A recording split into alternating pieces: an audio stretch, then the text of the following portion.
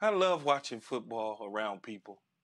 It's so funny when you get people around you and everybody's asking what's going to happen, and you can kind of say these are the things that's going to happen, and you're looking at guys like Dak Prescott and watching his face and just saying that, oh my God, can Dak Prescott lead the Dallas Cowboys on a game-winning field goal? Yeah, he can. He can do it. What's going to happen is Amari Cooper going to show up. And then everybody start talking. You know how they go, Jay, when you're around all the different people and everybody get excited about it. And it's like, yeah! It was just like one of those deals, man. It was crazy, crazy, crazy last night watching that game. There were a lot of my God. I couldn't hear it, but it was good. Big things that happened, like a lot of big questions answered. How was Dak going to look coming off of injury? Tom Brady, would Father Time ever catch up to him? Could the Dallas offensive line get the running game going? Could the Dallas defense stand up to, before we get to the decision to kick a field goal and now Brady gets the ball back with over a minute left in the game? Key, what was your biggest takeaway last night? I guess it would be, Max, that Dak, for me, it was all about Dak Prescott. Because as far as Tom Brady goes and Gronkowski and some of the other guys that played well in the game, I wasn't worried about them.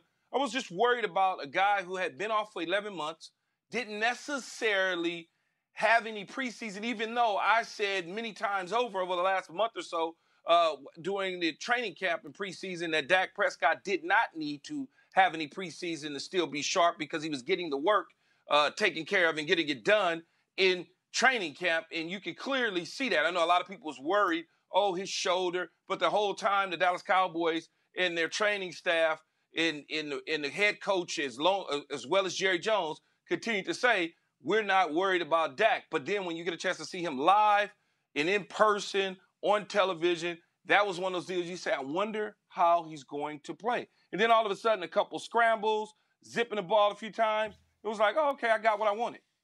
That first, when the Bucs punted and the ball got like on the 2-yard line for Dallas, and Dak had that first pass attempt, I was like, oh, okay. Like, considering the Bucs front seven, like we talked about this yesterday, Max. I knew that Ezekiel Elliott would probably have less carries in this ball game. Only had 11 last night, but Mike McCarthy obviously placed the game in the hands of Dak Prescott. 58 pass attempts.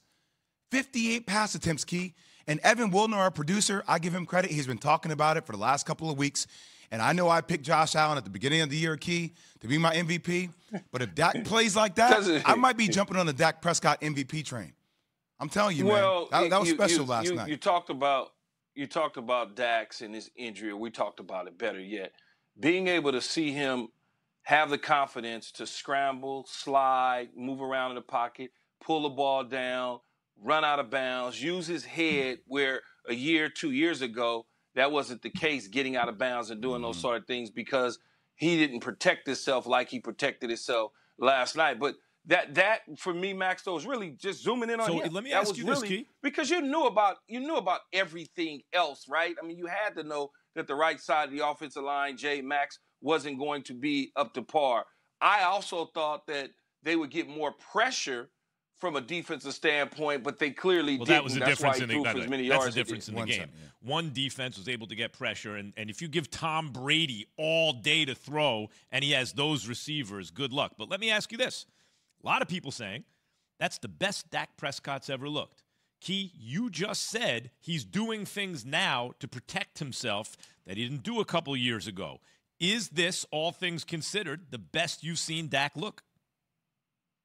I'm not gonna do the he looked good because he showed up last night after 11 months and this is the best he's ever looked, because that's not factually true, right? It's just not, Max. And I understand people see something that they haven't seen in a very long time and they start screaming and hollering, I've never seen him this way. I'm sure I can go back into the archives and watch games and say, Dak Prescott sure, but what I'm really saying good. is there's a maturity that comes. You just pointed one thing out. Well, yeah, but that's true, but you didn't say maturity, right? And that maturity came because he got rid of this Superman cape, so to speak, based on the injury. And I think the injury was against the Giants, if I'm not mistaken. So he got rid of that injury. And so now all of a sudden he feels like, okay, I've got to now protect myself to a whole nother level So now I have to play mature, much like you mentioned, get my little tail out of bounds. I got to slide down. I can't try to run over guys and do those things. So he looked different as far as that goes. Let me rephrase it for you then. Considering what Key just said and considering how good he did look, if you had a football team and you're looking for a quarterback, is this version of Dak Prescott the one you would want versus the Dak Prescott pre-injury, considering the maturity? Easily.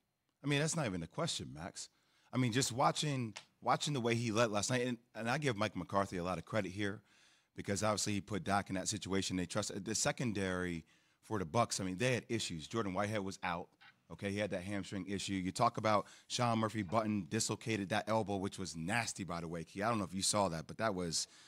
And then Mike Edwards, I mean, he had issues too. So, I mean, they were able to pick on people here and there. And Dak Prescott just constantly went through his progressions. And even though they didn't have Zach Martin, even though McGovern was there was constant pressure on him. So for him to step up in the pocket, to see it from the weak side constantly, I was blown away. Thanks for watching ESPN on YouTube. For live streaming sports and premium content, subscribe to ESPN+.